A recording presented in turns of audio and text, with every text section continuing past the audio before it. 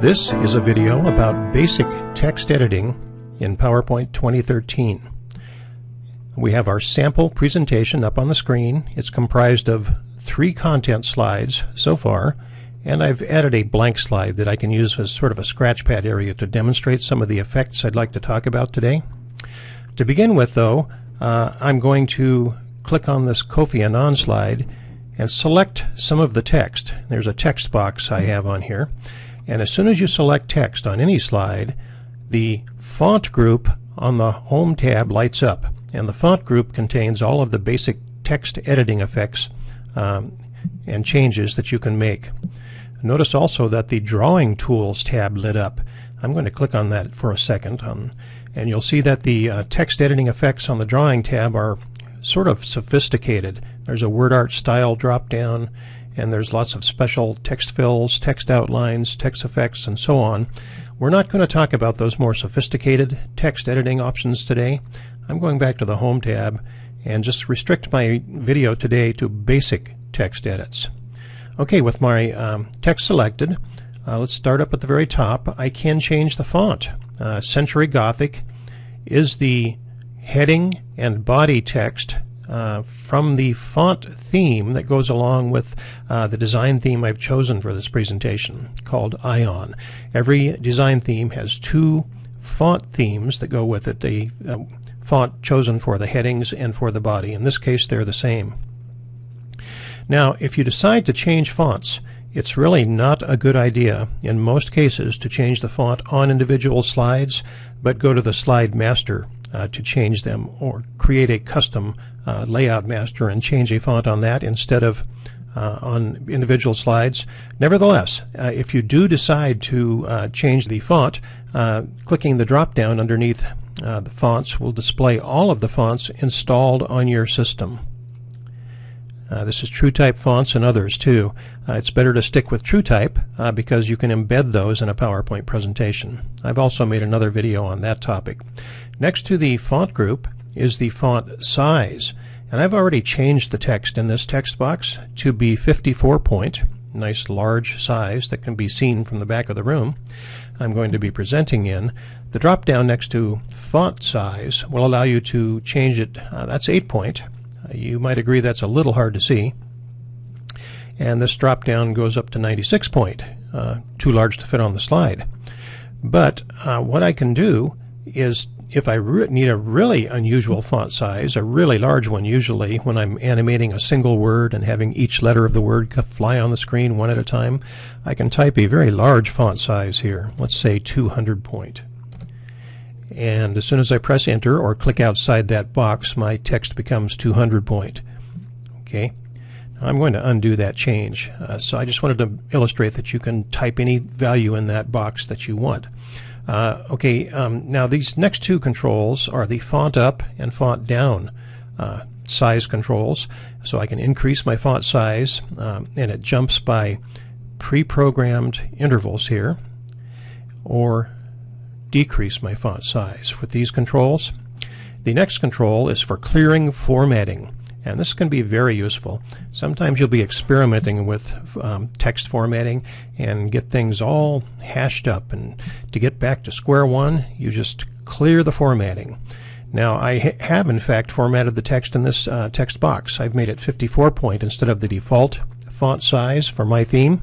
So I'm going to clear that formatting, and it jumps back to 18 point, the default font size for text boxes. Okay, I'm going to undo that, go back to 54 point, and clear formatting can also be very useful when you paste in content from other text sources, especially web pages. All right, the set of controls below are the standard text effect that we're used to seeing from Word. To boldface text, we just click the B, and you'll notice it has a colored background that stays lit when our bold text is selected. Oftentimes bold text is more difficult to read because the letters get closer together from the back of the room, so I tend not to use bold very much. Italicized, it's your choice. It's a matter of style, upright or slightly tilted. And underlined sometimes comes in handy, rarely for blocks of text. And here's the next one is an effect I like quite a bit. It's shadow. And notice how that text stands out on the slide now when I've applied shadowing. Okay, there it is off, there it is on. In fact, if I wanted to apply shadowing to my entire presentation, I would go to the slide master and apply it to the heading and body style, and then come back and apply it to every text box, and then make that the default text box style. I've made other videos on this topic. Okay, now the next control, let me go to a slide and type some text here. I'm going to type the word education in a text box. Okay, the next one is the character spacing control. Most of the time you don't have to do anything with character spacing.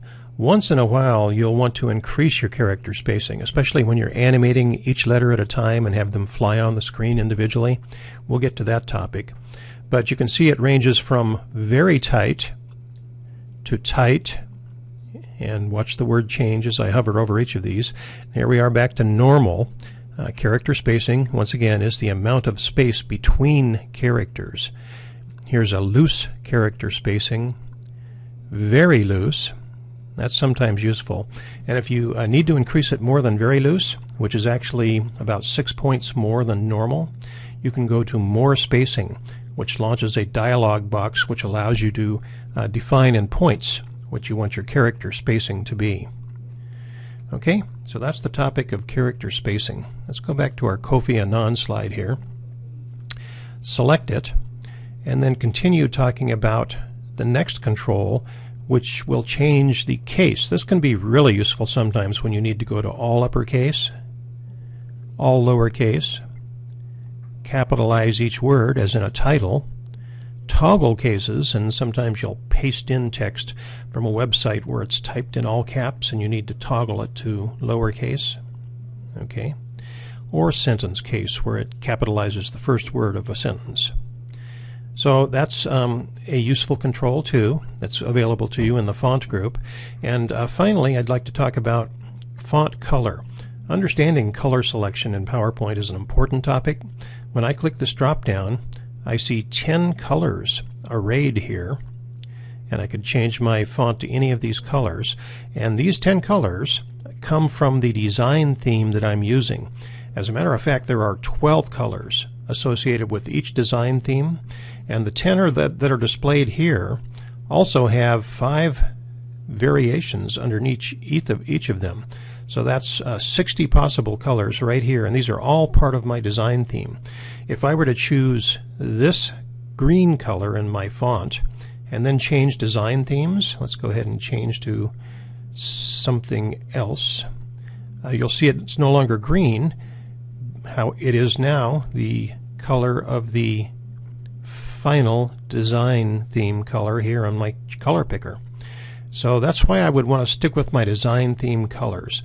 I'm going to undo what I just did and undo again to get back to white text.